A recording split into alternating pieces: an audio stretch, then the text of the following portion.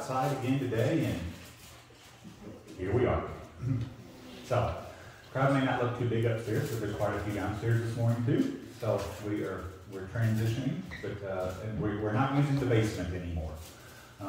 And so I did. If anybody walks through there, if we need to, it's all set and ready to be put back up if we need it. But I did take the screen down because that screen is older than me. It's been here forever, but it's a good old screen and it's a big one. I mean, it would be a very expensive screen to replace. So I took it down because it's been up since July of last year, and I thought maybe those springs in there might have needed a rest. So it's just down and turned up. So announcements: we do have communion today. So if you did not pick up communion, just let us know, and we can get you that probably during the first hymn.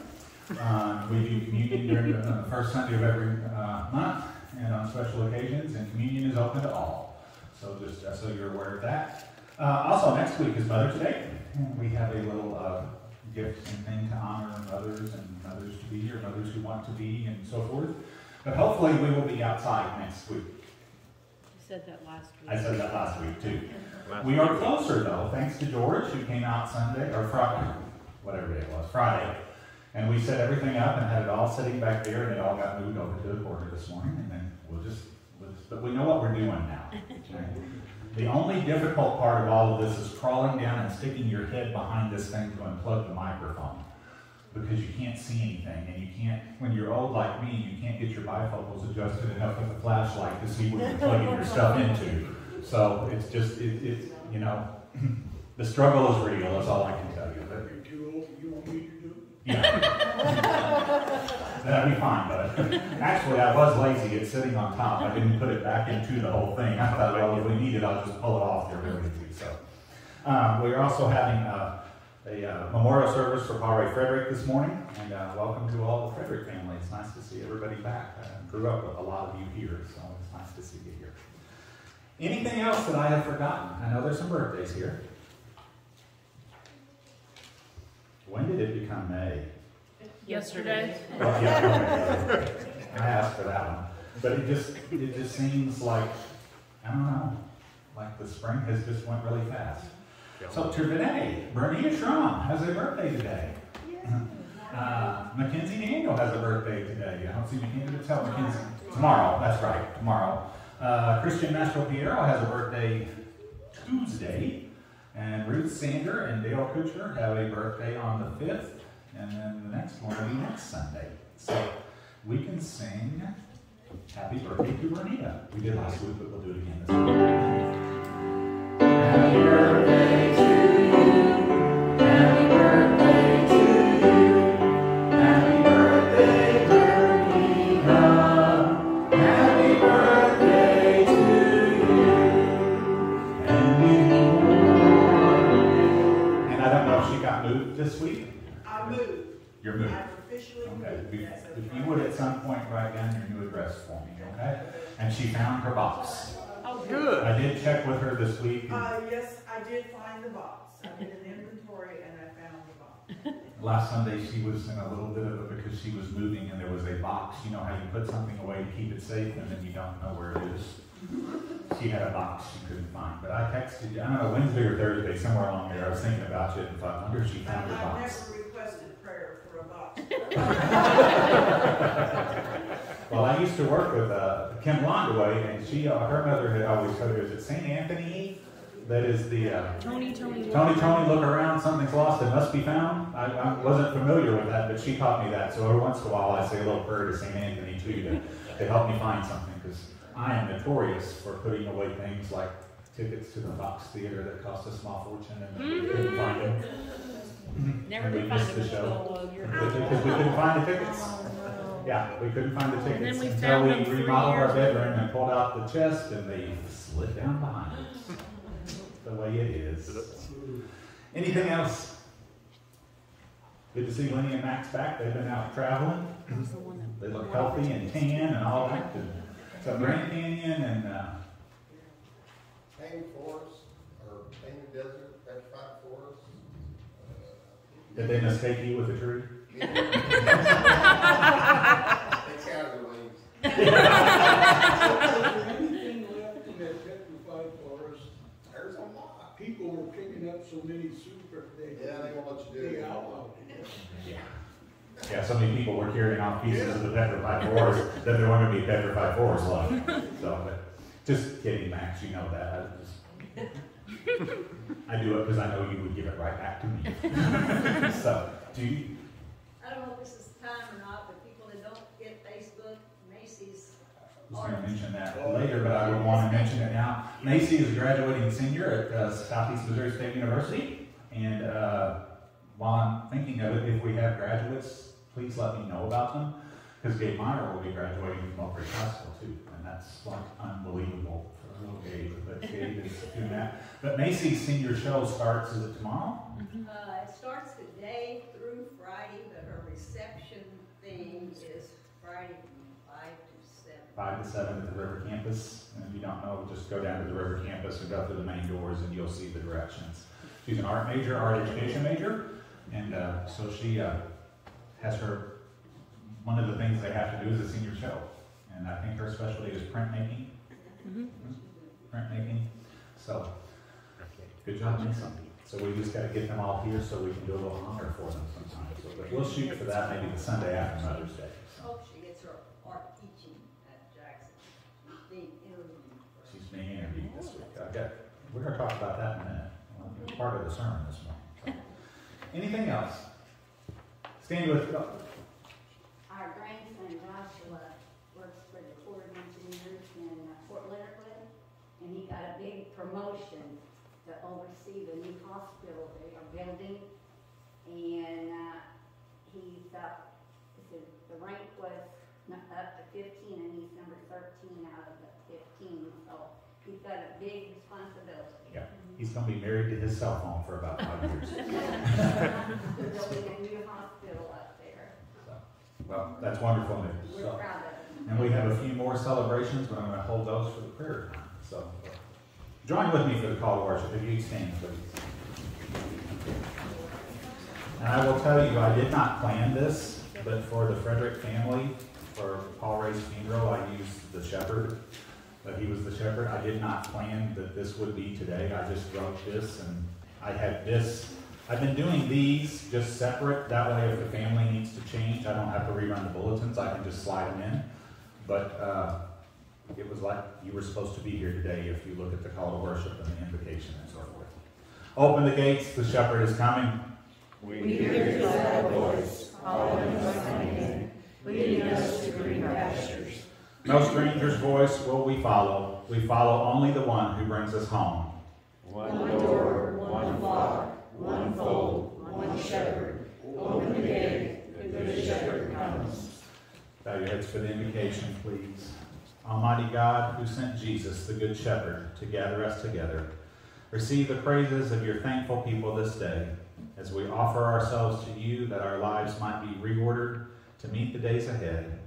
May we not wander from your flock, but follow where he leads us, knowing his voice and staying near, until we are safely in your fold, to live with you forever. In Jesus' name, amen.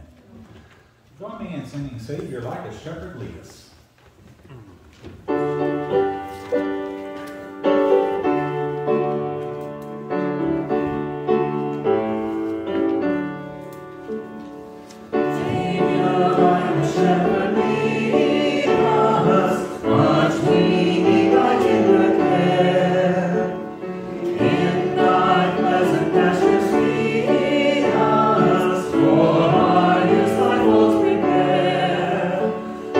Jesus,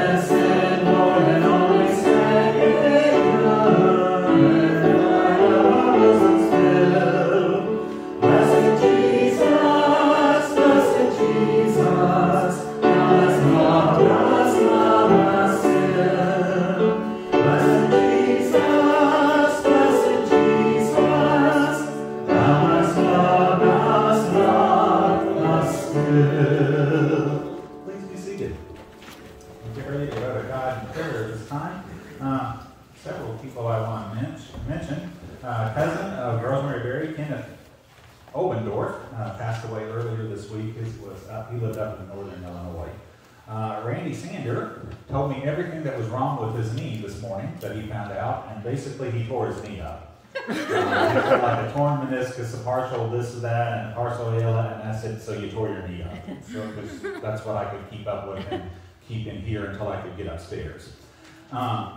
Please keep Alex Powderly, a student of Pam's, in your prayers, and keep, we mentioned this, some of us were talking before church, but there was a bad wreck just north of Oak Ridge last night, and the person that was killed in it was a student at Cape Center High School. So keep their school in your prayers. They haven't released the name yet, but she's a sophomore, did you say? And sophomore. So they airlifted Susan and I were looking, they airlifted one adult and one child to St. Louis, and the rest were transported to St. Francis, but it appeared to be a pretty bad accident. Keep Whitney Asher in your prayers this week. Whitney's having surgery. She has Cushing syndrome, which if you remember many years ago, they tested me for several years, for several months. And so it's not pleasant, but she's having surgery at Barnes. Barnes is a pretty good place. We were very pleased. So best wishes on that. Keep the Lohman family, Jeannie and Ron and Josephine and Jennifer have all had COVID. They were exposed last week. Jeannie called me and said we're not coming because Jennifer was exposed at work, and I called them Friday morning, I guess it was, and Jeannie sounded very, very sick. She's been very sick. They had the respiratory and intestinal. And you know, Jeannie's pretty tough. They're pretty tough people, but she said one day she just barely got out of bed and put her foot in front of another, and I think she was glad that Josephine's old enough to take care of herself. When you're that sick, it's like every man for themselves. They have been sick with it. Of course, they won't be here for a while until they're past that. Pam mentioned this morning our next door neighbor, or former next door neighbor, Jeannie Craigs, who lives at the villa, has been exposed and is in quarantine. The whole villa is on lockdown. The villas are in lockdown again then, so. At least that's what Miss Jeannie said on Facebook. That's what Miss Jeannie said on Facebook. So, a couple of happy things. Anybody else have anything before we move to the happy stuff? A couple of happy things. The Drums mentioned their grandson, Wyatt Licks. Joshua Licks. Wyatt's the younger brother. You never keep him straight. Okay. Lydia had a little honor this week. She was asked to show up on a Zoom meeting, and she was honored as the outstanding history student for Southeast Missouri State University for the 2021 year. So she gets a little plaque and so forth. Another little piece of news that I had no idea on, but Don and Annalie Hawes' great-grandson, Caleb Johnson, was drafted by the Chicago Bears in the NFL draft the other night. Didn't know that was your great-grandson. Didn't watch it, but still didn't know. But congratulations to them. So that's something to be very proud of. We're very proud of you. Yep. So I have to look him up now to see who he is. So it's always kind of neat to know you're 1 degree separation from someone famous. You went to Houston Baptist College. He went to Houston Baptist. Okay, and as they said, Macy's culmination project is this week. I'm planning to try to get over and see it. Good Lord willing, and the creeks don't rise. But if you've seen the forecast for tomorrow, the creeks may rise. So Just hopefully not in St. Louis. yeah, hopefully not in St. Louis. Yeah, So, St. outside for recent. anyone else have anything good to share? Yeah, I got invited up to an outdoor barbecue yesterday to celebrate my granddaughter's birthday. I got the present. I'm going to be great-grandpa again. Good for you. Okay. I was so shocked that you got invited. I had razor soup this morning. But you can't laugh in church working, you laugh. So that's wonderful news. Which grandchild is expecting? Say what? Which grandchild is expecting? Kelsey and Kelsey. Harold. I know Kelsey. Steve's daughter. Okay. And Steve's doing okay? Oh, yeah. Okay. Yeah, you talk about the virus. For 3 days, he didn't get off the couch. Mm-hmm. Yeah. Also, that makes me think of somebody that I'm trying to think of his name now. His dad has an excavating business because I talked to him the other day. His son was, somebody will know it when I hit his son. Burke. Yeah, Marcus Burke. Got out of the hospital about 2 weeks ago after 158 days in St. Louis in the hospital. And he was a healthy, he ran an excavating business, and I talked to his dad because we contacted him about doing some excavating work. And he was telling me the whole story. His dad fell and broke his leg too. So it's just not been a good time in their family. But anyone else we need to remember? I got good news Friday. I've been waiting since the beginning of January to find out that I did get approved for the $2,300 anti-rejection medicine being sent to me without cost for a year. So Yeah, that's a little weight off our shoulders. Every year you have to go through the approval process, but yeah, it's $2,300 a month for one medicine. It only takes 11 others. So. You work with yourself. Let's go to God in prayer this morning. Father, we come to you on a drab day, on a day that we're here to remember some people, on a day we're here to laugh and enjoy each other's company, a day that the sun shines bright inside through your Son, who protects us, who leads us, who guides us like the shepherd, who takes care of us, who comes back for us, and who leads us wherever we may need to go. Father, we continue to pray that you'll be with all those that we mentioned who are in times of sorrow or need. We pray that you'll be with those who are facing surgeries and facing difficult times. We pray that their recovery will be swift and that things will return to normal as much as possible. We thank you for all the things and blessings that we've had in our lives. We sit back and really look. We're truly a blessed people who have so much more than other people in this world. Just so thankful and happy that we can enjoy those blessings. Father, we pray for each and every one that we've mentioned. We come this morning also asking forgiveness for our sins, knowing that we sometimes sin without knowing it, and sometimes we sin and we know it. And we come asking that you'll forgive us for our sins, knowing that you sent Jesus Christ to die on the cross for us. We ask all these things in the prayer that you taught us to pray. Our Father, who art in heaven, hallowed be thy name. Thy kingdom come, thy will be done, on earth as it is in heaven. Give us this day our daily bread, and forgive us our debts as we forgive our debtors. And lead us not into temptation, but deliver us from evil. For thine is the kingdom, and the power, and the glory forever. Amen. Now, the children's sermon's on my phone. The phone's over there. So, I'm trying to think of what it was now. I'm in the branches. Let's see. Getting old, forgetful. Yes, I am.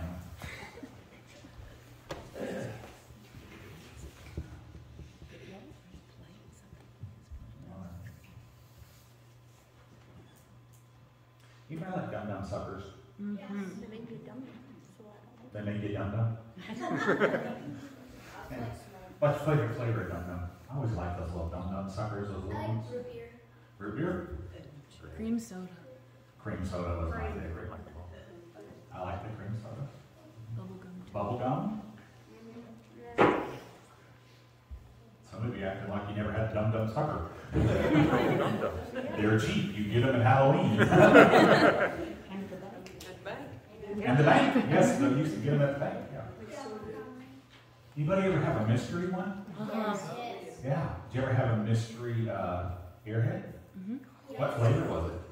White. White. It's different every time. Well, you're not supposed to know what flavor it is. You don't know what flavor it is.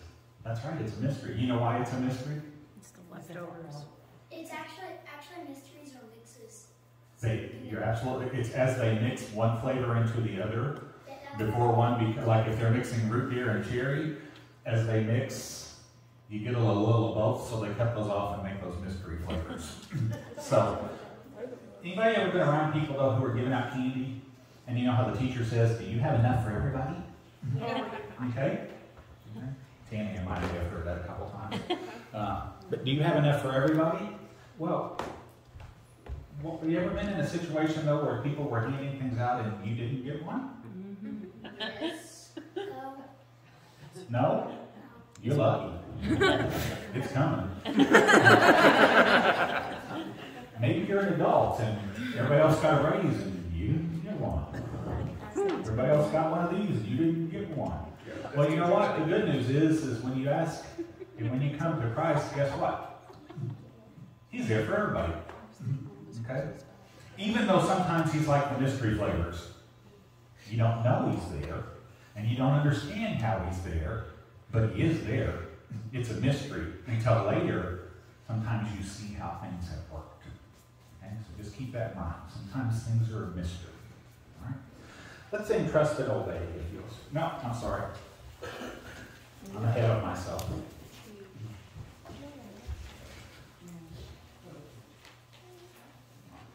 Paul Ray Frederick, 90 of Jackson, passed away Friday, January 29, 2021 at the Lutheran Home in Cape Girardeau.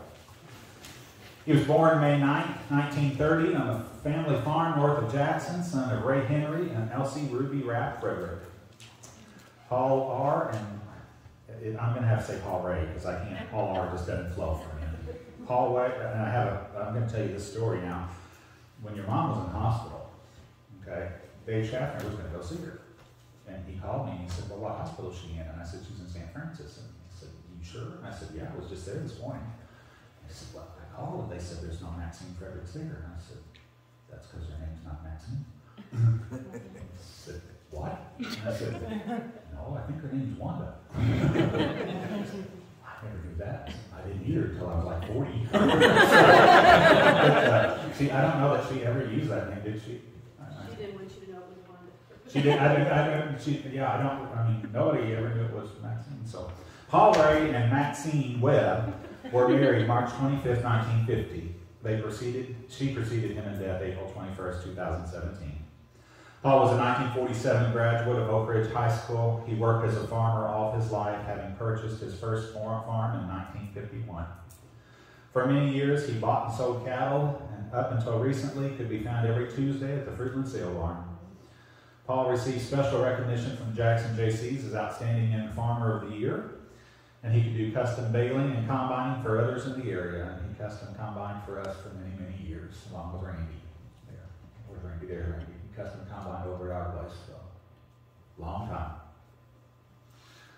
Paul was a lifelong member of St. John's United Church of Christ, having served on the church council for many years, was former church treasurer, and helpful in many other ways at the church. Paul was instrumental in forming the Jackson Trail Riders Club and had served on the Co-op Service Center Board for many years. Loving survivors include 6 children: Paula Frederick of Cape Girardeau, Gary and Gail Camp of Burfordville, Randy and Yvonne Frederick of Jackson, Patty and Ronnie Asher of Jackson, Sandy and the late Mark Bice Frederick of Fort Myers, Florida, Tammy and Jim Mueller of Jackson, 10 grandchildren: Laura and Chris Daniel, Renee Asher, Ryan and Whitney Asher, Chris and Cassie Camp, Kent and Alex Frederick, Aaron and Kyle Bice, and Chase Mueller. 3 great-grandchildren: Mackenzie and Grayson Daniel and Adley Asher. He was preceded in death by his parents, his wife Maxine of 67 years, and a brother, Doug Fredericks.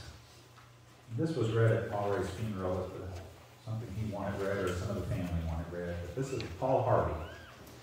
So God created a farmer, and on the 8th day, God looked down on his planned paradise and said, I need a caretaker. So God made a farmer. God said, I need somebody willing to get up before dawn, milk cows, work all day in the field, milk cows again, eat supper, and then go to town and stay past midnight for a meeting of the school board. So God made a farmer. I need somebody with arms strong enough to wrestle a calf and yet gentle enough to deliver his own grandchild. Somebody to call hogs, cantankerous machinery, come home hungry, have to wait lunch until his wife's done feeding, visiting ladies, and tell the ladies to be sure and come back real soon and mean it. So God made a farmer. God said, I need somebody willing to sit up all night with a newborn coat and watch it die. Then dry his eyes and say, maybe next year. I need somebody who can shape an axe handle from a persimmon sprout, shoe a horse with a hunk of car tire, who can make harness out of hay wire, feed sacks and shoe scraps, and who planting time and harvest season will finish his 40-hour week by Tuesday noon. Then Hanan from Tractor Back put in another 72 hours. So God made a farmer. God had to have somebody willing to ride the ruts at double speed to get the hay in ahead of the rain clouds and yet stop in the midfield and race to help when he sees the first smoke from a farmer's place. So God made a farmer. God said, I need somebody strong enough to clear trees and heat bales, yet gentle enough to tame lambs and wean pigs and tend the pink-combed pullets who will stop his mower for any hour to splint the broken leg of a meadowlark. It had to be somebody who plowed deep and straight and not cut corners, somebody to seed, weed, feed, breed, and rake, and disc, and plow, and plant, and tie the fleece, and strain the milk, and replenish the self-feeder, and finish a hard week's work with a 5-mile drive to church. Somebody who'd bail a family together with the soft, strong bonds of sharing, who would laugh and then sigh and then reply with smiling eyes when his son says he wants to spend his life doing what his dad does. So God made a farmer. I thought that fit Paul Ray very appropriately, along with a lot of other people here in this church. I thought of a lot of people as I read that. So, if you'd stand with me, we'll sing Trust and Obey.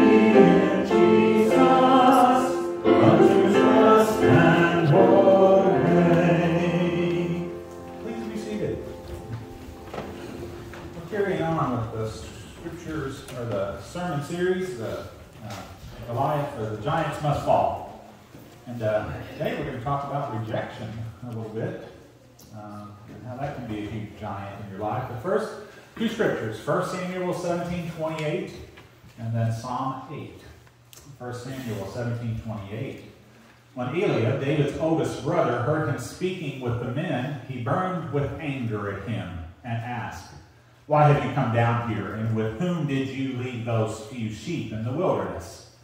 I know how conceited you are and how wicked your heart is. You came down only to watch the battle."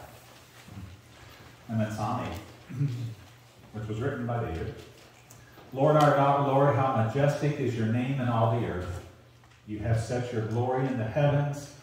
Through the praise of children and infants, you have established a stronghold against your enemies to silence the foe and the avenger. When I consider your heavens, the work of your fingers, the moon and the stars which you have set in place. What is mankind that you are mindful of them? Human beings that you care for them. You have made them a little lower than the angels and crowned them with glory and honor. You made them rulers over the works of your hands. You put everything under their feet, all flocks and birds and animals in the wild, the birds in the sky and the fish in the sea, all that swim the paths of the seas. Lord, our Lord, how majestic is your name in all the earth. Now, most of you know I work with student teachers. And Carol used to work with student teachers at one time too, but I work with student teachers. And I have 12 this semester. I've seen some of them in person a couple times. Most of them have been online, but next fall we will go back to kind of a mix. There'll be some online, some, the first and last at least visits will be on in person. That's the way it's looking. And maybe a couple of the ones in between will be in person or online. You may think one of the hardest parts about working with student teachers, though, is like having to criticize or correct them. Okay? Give them constructive criticism. You may think it's getting them to turn things in on time. Honestly, I'm a little bit lenient on that because I know sometimes some of these kids are working 30 hours a week and teaching full time too, and so I'm a little bit more lenient than maybe I should be, but as long as they get it in a general time slot, I don't get too caught up. I want their lesson plans by a certain time, but their reflections and stuff, if they get a little behind on, sometimes these kids are working pretty hard. Some of them are trying to support themselves and do this, so they're working a lot. You may think it's just getting them through the first true experience in the real world. The hardest thing, I think, is helping them deal with the rejection that sometimes comes. Okay? This year I had 2 young ladies, and I have 2 young ladies who taught the exact same subject in the exact same school. They both interviewed for 2 positions, the exact same 2 positions. One was offered both of them, the other was offered neither of them. So I was very happy for one, but the other poor girl I felt really bad for. And all of us at some point have wanted a job or something that we really wanted and we didn't get. And rejection hurts. The good news is the one girl that didn't get the job has an interview this week too. So we're going to say a prayer for her. Okay? But I went out and talked to her and put her through a little mock interview and tried to help her along a little bit because she was just really, really down. And I thought to myself, out of 12, why did they have to be in the same stinking subject area in the same stinking building? Couldn't one of them have been in Cape and then they'd never known anything about it? But they were right there. Okay? Rejection is one of those giants that all of us have to deal with. And we have to be careful because rejection can truly change how we view life. Sometimes it's like a cold wind that follows you around. You just feel like you're always down and always out. Nothing is ever going to go your way. Everybody hates me. Nobody likes me. They think I'll go eat worms. Remember that, okay? You haven't heard that old saying. Often rejection will fester over time, and it riddles us with feelings of insecurity, insignificance, a sense of abandonment. I just want to go to bed and pull the covers up over my head and not look out for 3 days or whatever. Rejection comes in different ways, though. Sometimes it's like Mount Everest in front of us. It's raw, it's inconquerable, you don't see how you're going to get over it. But sometimes it comes in the form of a little seed that gets planted. And over time it takes root, and the roots spread, and the little seed pops up, and it becomes a plant, and before you know it, your whole life is kind of being dominated by this giant plant in your life. And the sad thing is if you deal with weeds, as you know, weeds never come in one. Okay? You don't get one dandelion in your yard. You get a bunch of dandelions in your yard. That's kind of happening. And I don't know about you, but I can look out and the yard that looks so pretty, and the next morning I look out and think, where do those 395 dandelions come from? They're everywhere. Because that's how things work. That seed can have a family, in other words. Okay? And sometimes, well, there's 2 different sides to rejection. One side is the insecurity, the low self-esteem, feeling inferior, and self-hatred, just not liking yourself. And there's another side, which I see very prevalent in young people today, Driven by social media. I will tell you this. It's driven by social media. And that is the need to succeed. For perfection in all things. Winning at all costs. To be an overachiever. Because what people fail to see sometimes on those social media posts is how many times they recorded that to get it to where it's at. They make it look like something just happened. That's why I like those floppy ones sometimes. You know, like the cake where it's supposed to look like this and it turns out looking like I made it. You know, because it shows that people are human. We're not always perfect, but we live in a world where things are projected as perfect a lot. Rejection can be two sides of a very dysfunctional family. If you're told you're worthless, then you're going to think you're very low. You're going to think very low of yourself.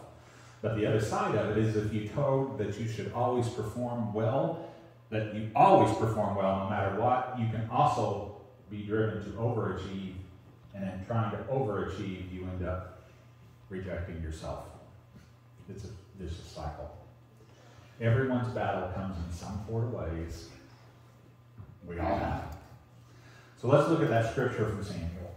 When Eliab, David's oldest brother, heard him speaking with the man, he burned with anger and asked, "Why have you come down here, and with whom did you leave those few sheep in this wilderness?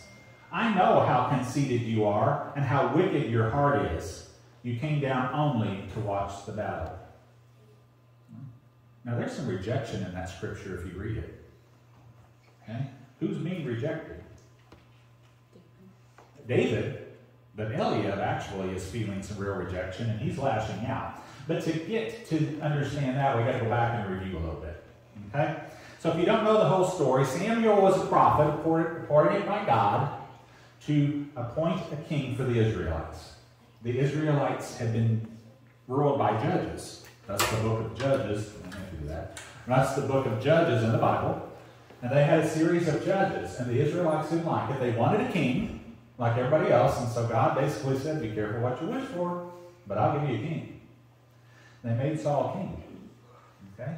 So Saul was king. He wasn't doing the best of jobs. So Samuel comes along and is told to go to Jesse's family and look for the next king. Okay?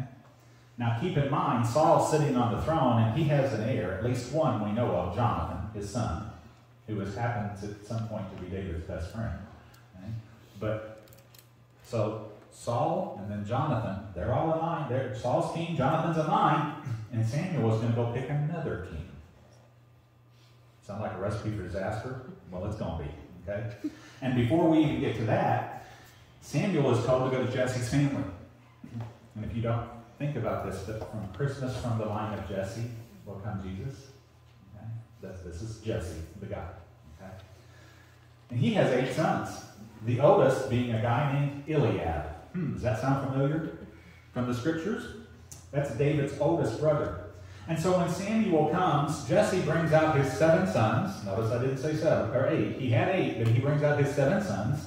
And each one parades across, I guess it's like miscongeniality, you know, each one parades across in front of Saul, or Samuel. Sorry, Samuel and Saul sound so much alike. Parade across in front of Samuel, and Samuel says, nope, not him. Nope, not him. Not him, not him, not him, not him, not him. Gets to the last one, and he looks at Jesse, and he says, is that all? Well, many of them. He said, well, we've got one little one yet. He's out with the flocks. And this is kind of the fun side of the story. They go out and get David, and they bring it in, and he said, this is it. There's your king, right there. The youngest of the 8. Well, we may not think about it, but there was a lot of rejection to those 7 older brothers. Especially to Eliab, who, you know, when Dad comes home and says, Samuel, the prophet's coming, and he says there's a king coming from our family, you know he had to think in his own heart that it's going to be the oldest son. Because that's just the way things work in human minds. He had to think that. But it wasn't. So you hear Eliab's rejection come out the way sometimes ours comes out. Why have you come down here? And with whom did you leave those few sheep in the wilderness? Notice he says few sheep. That's a way of making David's job sound menial, pitiful. Who did you leave those few sheep with in the wilderness? I know how conceited you are and how wicked your heart is. You came down here just to watch the battle. Gilead was rejected, and he was taking it out on David. Apparently, he's still burned with rejection. And he transferred that rejection onto David. I don't know about you, but I've done that before. Usually to our own family. We tend to reserve our politeness for the people who are watching us. We tend to be meanest to the dogs in the family. Okay? Stupid dog. Yeah. You're right, I can yell at you. Saul doesn't even realize when he says some of the things, though, that he did, that he rejects David too. Because Saul replies, you are not able to go out against this. Oh, when David gets to the battle, Saul looks at David. And David says, I'll go out and fight the Philistine. I'll do it. And Saul doesn't even realize when, and Saul likes David at this point. Saul actually takes David into his own home and raises him as his son. That's how David and Jonathan become so thick. Later on, he turned against him. But Saul looks at David, and David says, I'll go out and fight that guy. And Saul's looking around and says, well, nobody else will, so I guess we'll give him a chance. But Saul doesn't even realize when he does some things, the rejection that he shows David. He says, you're not able to go out against this Philistine and fight him. You're only a young man. And he has been a warrior all his youth. First of all, you're too young, you can't do it. Okay? Then Saul dressed David in his own tunic. He put a coat of armor on him and a bronze helmet on his head. And David fastened on his sword over the tunic and tried walking around because he was not used to them. What's the message Saul is sending David? You can't do it. You're going to have all this armor. You're going to have all this stuff on. And David has already told him, I'm fighting the same way I fought the bear and the lion. It's that simple. I fought a bear and a lion and I was victorious. I'll take some stones and I'll go out there. No. You've got to have all this on. All that armor was just rejection of David's ability.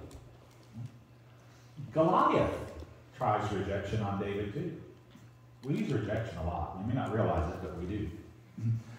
Verse 42 says, he looked David over and saw that he was little more than a boy, glowing with health and handsome, and he despised him.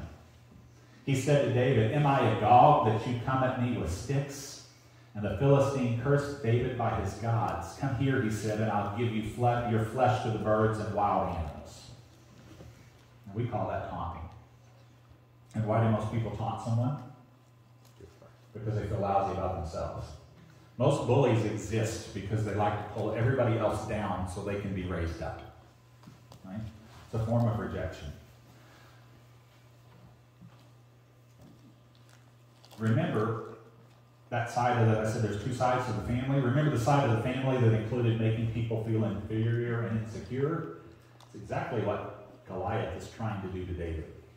If I can make him feel inferior and insecure, he'll just walk away, go back off. Because that's what everybody else has done for the last 40 days. Goliath also knows the other side as well. If you're not going to perform well, why even try? So for Goliath, who was their premier fighter, it was going to be easier to try to talk him out of even doing anything than to have to fight. David was not a trained soldier. There was no way he could perform his best. Okay? And Goliath knew that.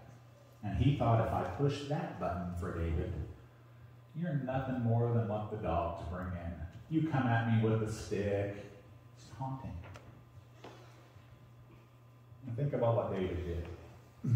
David walked out there, his little robe, tunic, or whatever he had, in his slingshot, wound it up, let it fly, and popped Goliath right in the head, knocked him dead. And as we said last week, he even went over and cut his head off and took it back to Saul to prove to people that Goliath was dead, because you couldn't take your cell phone out and take a selfie with the picture and, hey, look, I killed Goliath. You know, that's not the way it worked. You had to have proof. He did all that. Look at Psalm 8 for a second. Lord, our Lord, how majestic is your name in all the earth. You've set your glory in the heavens. Through the praise of children and infants, you have established a stronghold against your enemies, to silence the foe and the avenger. When I consider your heavens, the work of your fingers, the moon and the stars which you have set in place, what is mankind that you are mindful of them, human beings that you care for them? You have made them a little lower than the angels and crowned them with glory and honor. You made them rulers over the works of your hands. You put everything under their feet, all flocks and herds and animals of the wild, and birds in the sky and fish in the sea, all that swim the paths of the sea. Lord, our Lord, how majestic is your name in all the earth. Now, David wrote that song. I don't know if he wrote it before Goliath or after Goliath. I don't know if he wrote it as a young man sitting in the fields, shepherd, or when he was sitting on the throne. But it's a beautiful song. And there's many lines in it that are used often in many, many ways. What we need to keep in mind is no matter how bad the rejection is, we always need to remember, just like David did, "O Lord, our Lord, how majestic is your name in all the earth." No matter what you're facing, no matter what's rejected you, no matter how much rejection you feel or how bad you feel about it, that statement alone will see us through. O Lord, how majestic is your name in all the earth.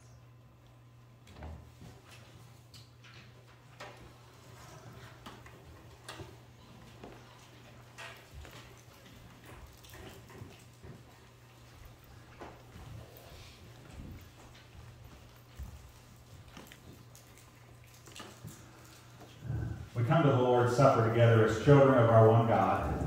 Jesus invites all.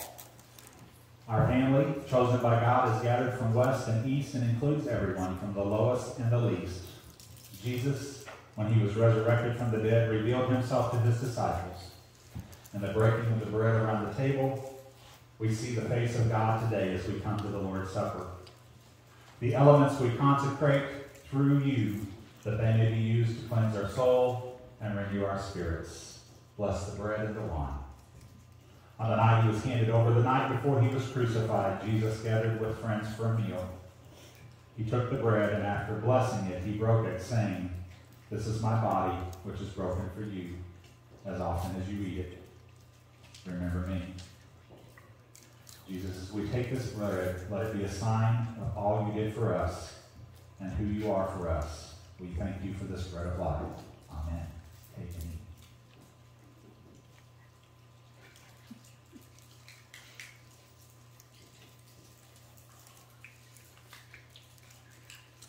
Jesus took a cup of wine and gave it to them to drink, saying, "This is my blood of the new covenant, which is poured out for many." Jesus, as we drink this cup, let it be a sign for all of us for what you did and who you are. Thank you for bringing us peace that passes understanding. Take and drink.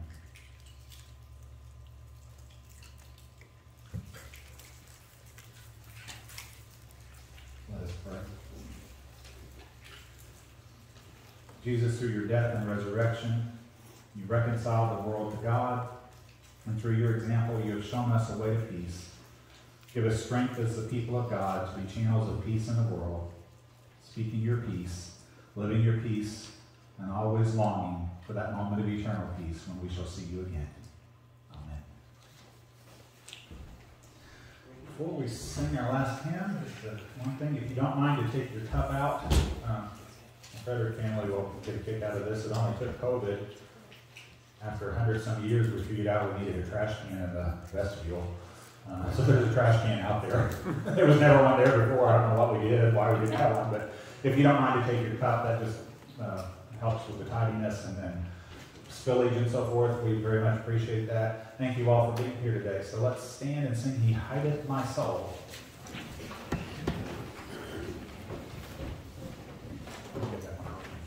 We are? Yes. Oh. It's all right. It's all right. We're going to use a different, Sorry, that's okay. I forgot to tell you. it is on my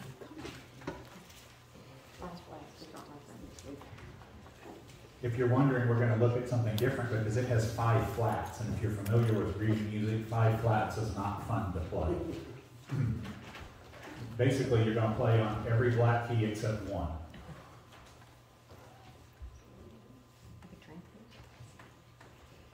Did you put it in the playlist? Okay. So, I think so. It's not a good answer. Always positive. We'll just change this one. Yeah, we'll just change technical difficulties, please stand by. Remember that sign that used to show up on the TV? The test pattern. There's not an instrumental version of it. Okay, I guess Carol's gonna try. Sorry. And you know what? If she messes up, we just gonna keep on singing. I was gonna say, please do the. We probably won't even know she messes up, but she does well. I don't know this hymn, there's no introduction, so. Oh. I don't know. Is it Frank?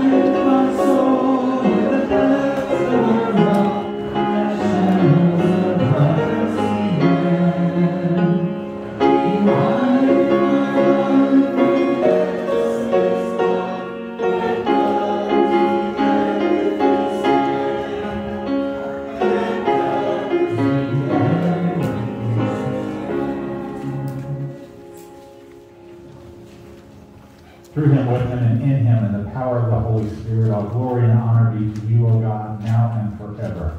Amen.